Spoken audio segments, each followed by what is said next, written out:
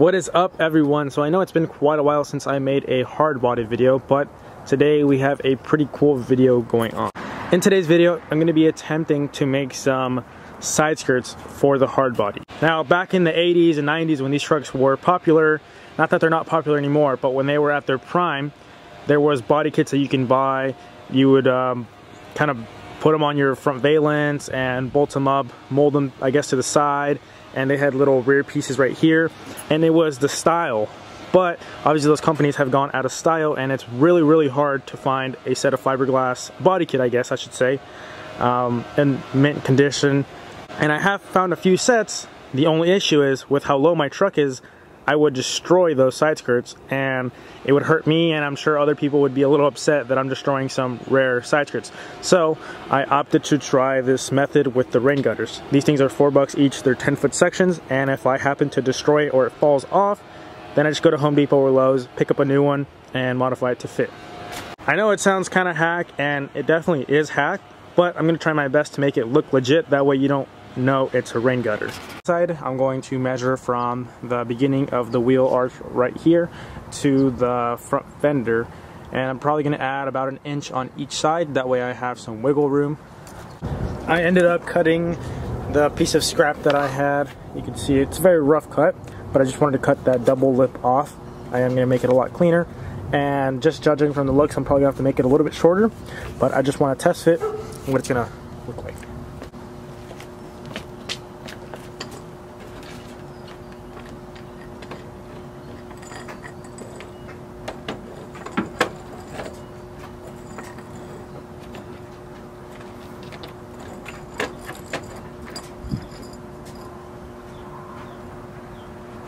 I was debating doing it this way or flipped, but I think I'm leaning more towards this because of the fact that the other way, in my opinion, just looks a little weird, and it kind of looks like a rain gutter.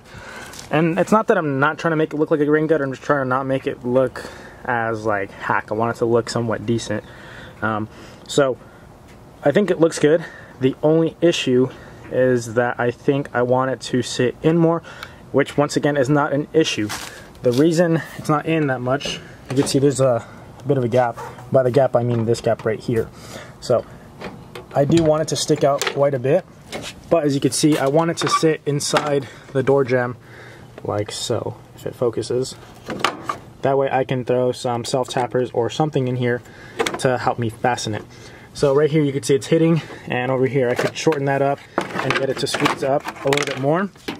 But I also have to take into consideration the bed side that's going to bulge out. So if I push this in too much, then out here I'm going to have to cut into this flat surface over here. So if I were to put this, let's say here, I would need to cut all the way to the edge right here, and then whatever I can't cut over here would have to be about an inch. That way it flows. It doesn't make too much sense right now, but once I throw it on, it should make a little bit more sense. Now I'm just going to cut the top off of the longer piece and throw it on and see what it looks like. I made my cut line about 1.5 inches from the outside in, so that's where I'm going to cut. And I made it a little long with the intentions that I'll still have some material to trim away if I want to push it in more. I just have it mocked up with some masking tape, but you can see overall what the design is going to look like. Now, it is a little too far pushed out right now, but the reason it's like that is because I did the 1.5 inch cut all the way across, so it's pretty much impossible for that piece right there on the door jamb to fall in when it's hitting out here. So what I'm going to have to do is, right where the door stops, probably about 1 inch in, I'm going to cut back a little bit, and then same with the fender. Cut back in this way, maybe 1/2 inch, maybe inch. That way it can push in, and this little lip that you're seeing will sit inside the door jamb. Now I also have to throw on the bedside because, like I said, right now it's not sitting on the lip, but I had it set up on the lip. The tape isn't really strong. Oh, it's gonna fall. But it starts off here and it comes out. So what my theory is, right here I'm probably not going to cut anything, but back here it's going to be cut all the way to this face. So from here it's going to get cut across all the way to here in an angled cut like that, and that way it'll flow with the shape of the bedside. For example, I'll show you this side. So right here you can see that the bedside comes out. So it'll flow right here, it'll start the cut, and then over here it should be cut up all the way to the face, and the face should sit like this and then just kind of flow something like that. The way I'm going to determine this cut right here is I have it mocked up where it needs to be. I got the tape measure out, and in order for this to touch against right there, it's roughly, I'm just going to say, 1 1/8 inches. And I have 1 1/8 inches over here. So that is perfect. That means I could trim this all the way until it's flat. And if I do go all the way until it's flat and trim it, so if it's nice and tight here, it should be nice and tight here as well. That way it'll be flat this way, and it won't have this huge gap right there, because that gap just looks kind of a little funky. Now another thing I could do is leave it the way it is, and let's just say I wanted to redo this. I could cut less, so instead of cutting that 1.5 inches, I could cut 1.5 inches over there, over here, and then right here, whatever this is, I can cut it like this, so it's touching on all the surfaces and there is no gap, but it flows like this, if that makes sense. That's another option as well, if you guys wanted to go with that route. Over here on the back, you can see that I cut, that way it would clear the widened bedside. So I still have a slight gap right here that I'm trimming away in order to close that gap.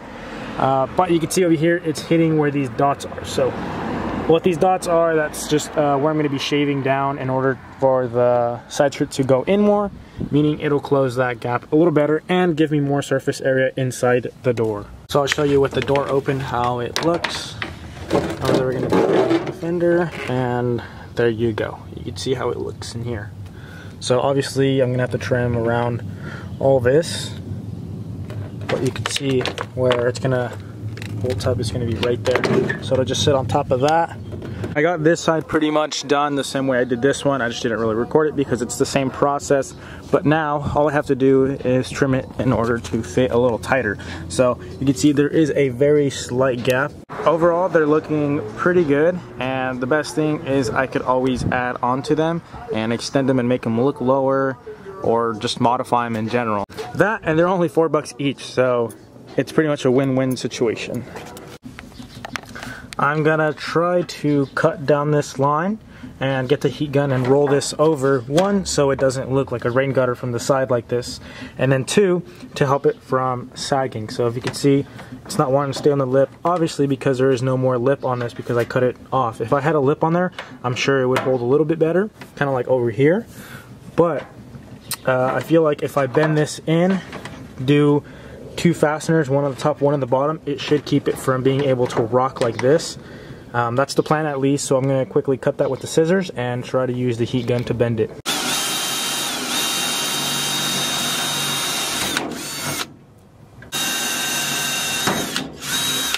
I just used some zip ties just to kind of get an idea if it was going to work or not. But it looks pretty good. Before you could see that it was rotating kind of like that. Now it's good to go. Now all I have to do is trim all this excess, that way you don't see it. And then two, it looks a lot better having this nice rounded edge than having it kind of be just cut off like this. So I traced the edge right here with some sandpaper. I made a little template. It's pretty rough, but now with this, I'm gonna get a piece of this extra that I have right here and kind of trace it on here on the flat side as much as I can and cut that out. And then I got some JB Weld right here. So with this, I should be able to get the same material on the side. It's, like I said, very rough cut, but I should be able to cover up the sides like that.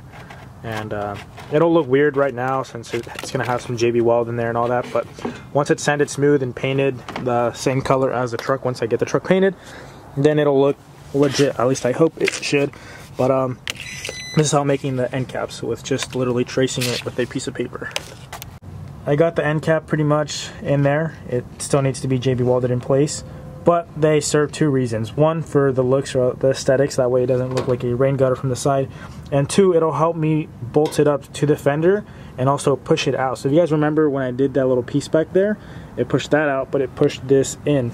So I have this same lip right here that goes all the way down, but I had nothing attached to. So now that I have this little end cap, once it's JB Welded here, I'll be able to push it back like this and drill some holes in here, and either zip tie it or self-tap it in place, whichever. That way it can't go back in like that. So it'll help push it out, and it'll give it that flare out a little. So I'm probably gonna JB weld these in place like this. That way I know the depth, and then whatever is excess, I'll just cut that off with the cutoff wheel, and then I'll try and sand it down. That way it looks smooth, rather than trying to cut it and make it look nice and then put this on there and possibly get it crooked like this or like that. So I'll probably just do that right now, and then I'll JB weld it in place. I got this little piece down here, JB welded. I know it looks pretty rough, but now I'm going to test fit it one more time, drill some holes. And the way I'm going to drill some holes is I'm going to obviously take this wheel off. I don't think I need to film this, but I'm just going to explain what I'm going to do. And push it out like this, the way I want it. That way it doesn't go under and it pushes it flat.